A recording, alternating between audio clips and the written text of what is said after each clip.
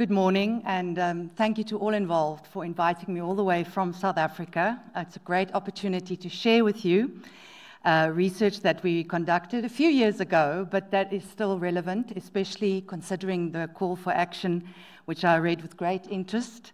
So I'll be talking about that empirical data, Carthage, starting off with just a background on the project that I'm discussing. It was aimed at contributing to a better informed discussion of how to improve current institutional policies in African countries. We covered at least 40 or 50, depending on where people were working and what their nationalities were. And we were aiming to support career development of these researchers by communicating, as I'm doing today, the findings and the recommendations that come from those findings. And we're particularly interested in the younger scientists, but we surveyed and studied with interviews also some of the more mid-career scientists and even older scientists. So we had 3 study components. The first one I will not be discussing today. That was a bibliometric analysis of output by African countries. If those of you are interested, it is in the Young Scientists in Africa book, also called The Next Generation of African Scientists, which you can find for free online on African Minds. Then we had a web-based survey of about 5,000 respondents, starting off with about 100,000 email addresses that we sourced from Scopus, from Web of Science. So it was a large undertaking. And we followed up with in-depth interviews with scientists that were more on the younger side of the spectrum, so around 39 on average. The web-based survey was conducted via a structured questionnaire, and I will only be focusing on a few of the questions that we covered in that questionnaire. There were 10 sections, and the in-depth interviews generated a huge amount of data as well. So again, very selectively looking at some of the issues I think dovetail well with the call for action that we just heard about this morning. Just to take note, so most of the results that I will be presenting and the recommendations apply to young scientists, which we defined as 39 years and older, or younger, sorry, in African countries. Most, according to the survey, are in the higher education sector. In academia, where about 3/4 hold the rank of either lecturer or senior lecturer. 65% only have a PhD, so about 1/3 don't have a PhD yet. And the science domains, well, we find them having a PhD in the natural sciences mostly, followed by the health sciences and then the social sciences. A bit of a different representation than the other 2 age groups. So I will be comparing throughout this presentation, where possible, the 40 to 50-year-olds and the older than 50s with our focus group for today, the 39 years or younger group. My point of departure, as I said, is the call for action. And the first set of results that I would just like to mention are about the extent to which scientists, the young scientists, consider themselves to be successful in attaining certain goals or values that are expressed in the call for action. And these are to solve social and environmental problems, for example. So if we asked the respondents about these different values or outcomes of their research and the percentage that reported themselves as highly successful, we find that a relatively small percentage, and 28% of the younger group said that they were successful, highly successful, we would say, in solving environmental or social problems. And it is very similar to the other age groups, but still the lowest. So it's something that I think we should take into account. Something else that I just want to highlight in this chart is that the smallest percentage in all 3 age groups that felt they were highly successful in influencing policy or decision makers. That is the one value that we find has the smallest percentage, which I thought dovetailed very well and supports very well the expression in the call for action that we need to enhance the training of early career researchers with the aim of empowering them to effectively inform decision makers. This is where they are really struggling in Africa. The focus of the remainder of this presentation will then be arranged as follows. I looked at the call for action, and it's highlighting of empowering and equitably supporting early to mid-career researchers in resource-limited countries, which most, if not all, of the African countries we studied fall into.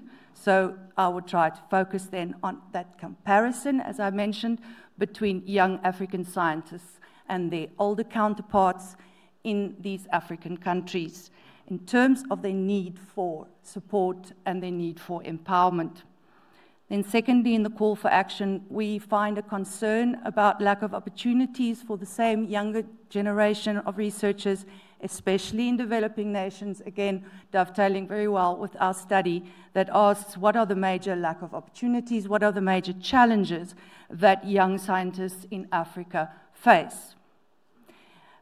So one question that covered everything in a very general manner in terms of challenges, well, not everything, but what we thought would be the most important challenges, are the 10 listed here. And I will only focus in my presentation on the ones that were ranked by the 39 years and older as 1, 2, 3, and 4, and 5. So for everybody and for the young scientists, lack of research funding, and specifically also lack of funding for research equipment in laboratories, was the greatest challenge. This was followed, interestingly, by a lack of training opportunities to develop professional skills, and then lack of mentoring and support. The lack of training to develop professional skills I've highlighted because, as you will see, that's ranked 3rd by the young scientists, which is quite different from the ranking of 4 and 6 for the older scientists. So it is something that we take into account when we need to take into account when we focus on young scientists specifically.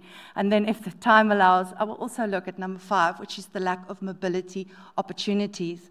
So in terms of research funding, just basic data on the amount of funding received in the preceding years, the 3 years before the survey.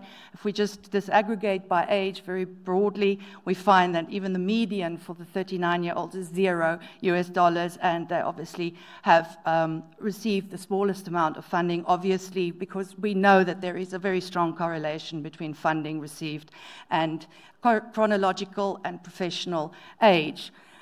What in the qualitative interviews did the young scientists tell us about what the problems are that also they have to engage when they try to secure funding? The requirements of funders in terms of experience, in terms of qualifications.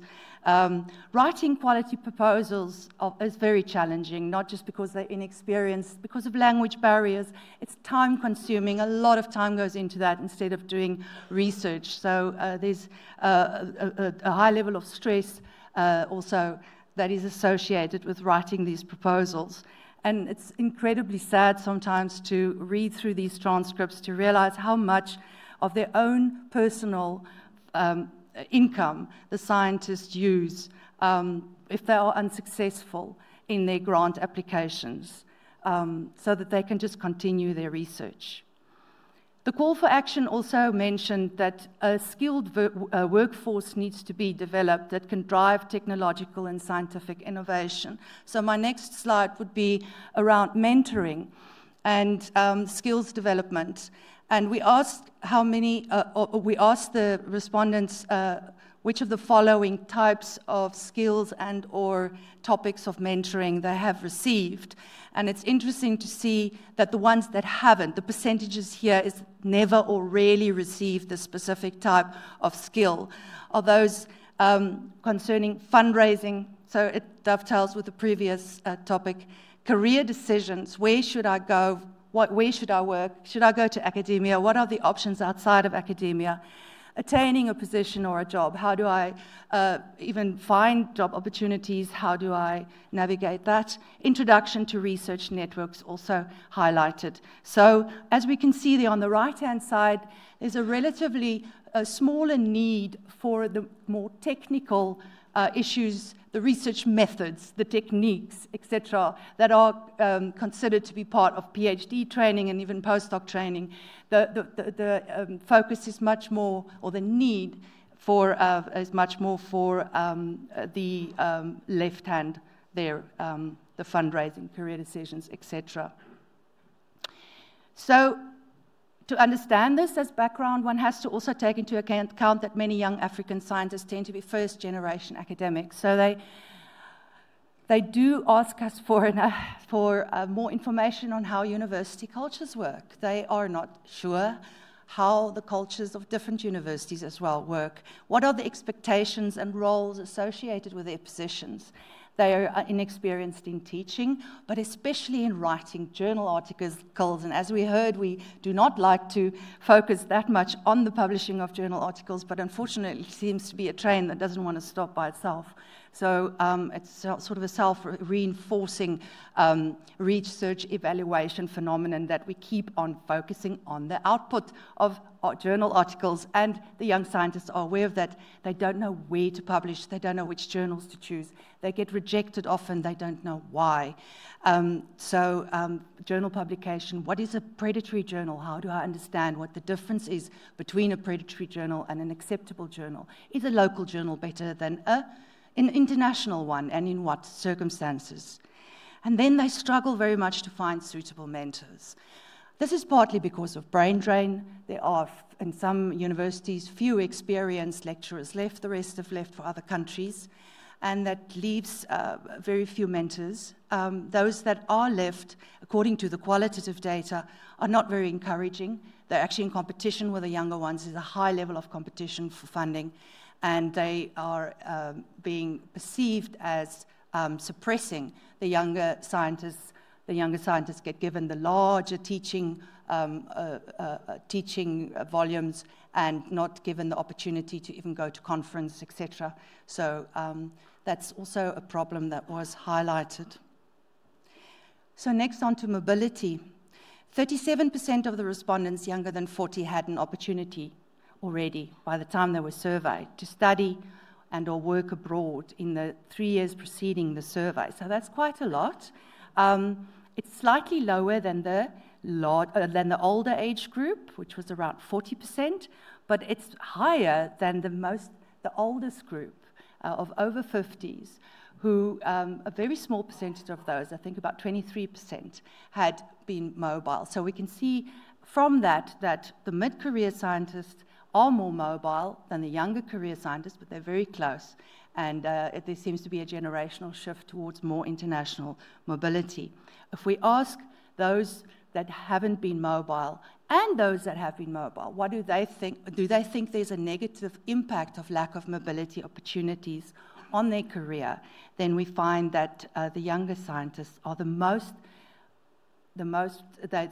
tend the most to say that, at least to some extent, there's a negative effect of a lack of mobility. So 3/4 of them are very aware of how important mobility is, and they feel that a lack of it has a real impact on their careers.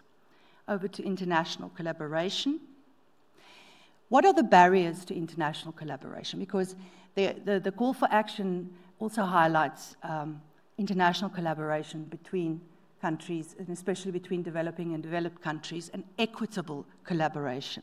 And it's also something that's coming into the research ethics and integrity space as well. Those of you who might be working in that are aware of the fact that there are increasingly calls for more equitable collaboration between developed and developing countries.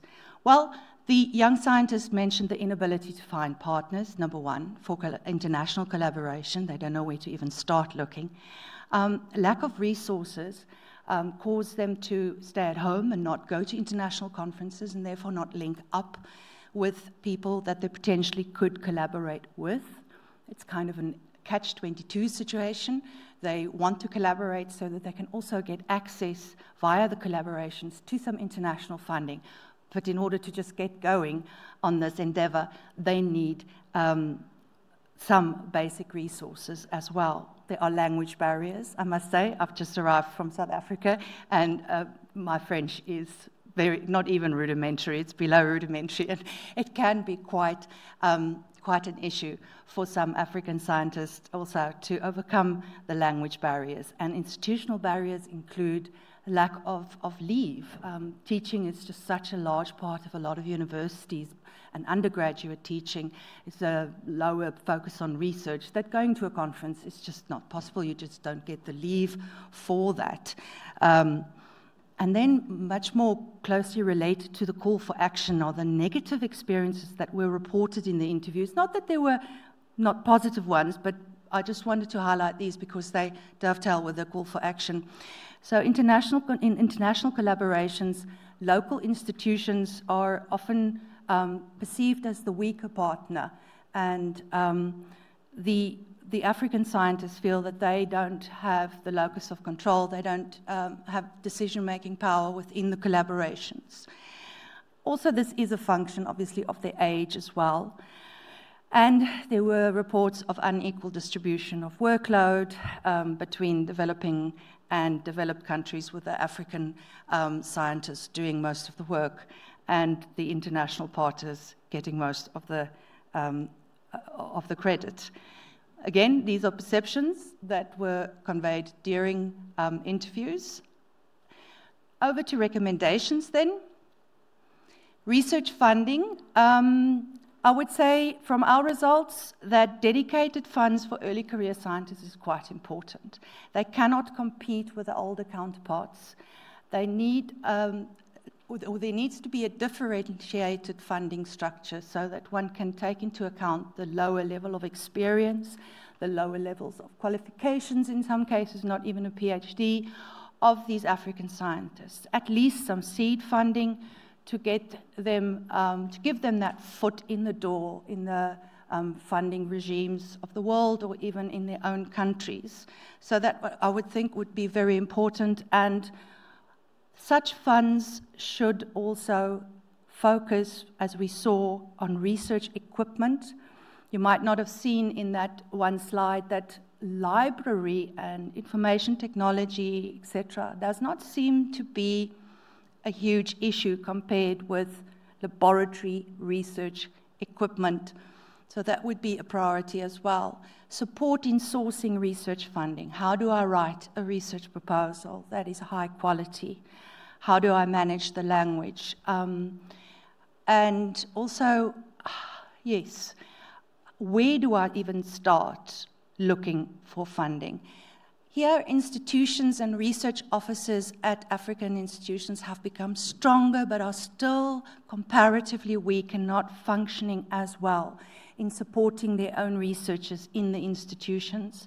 Funding agencies could also do quite a lot there in terms of how to help researchers source funding. I know, though, that they are increasingly doing a lot. We get at Stellenbosch University, at least, which is an advantaged university on the African continent, if one can state it like that. We get quite a lot of invitations from international funding organizations to come to training sessions and information sessions. So I think the need has been recognized by at least the larger funding organizations internationally. Mentoring and training.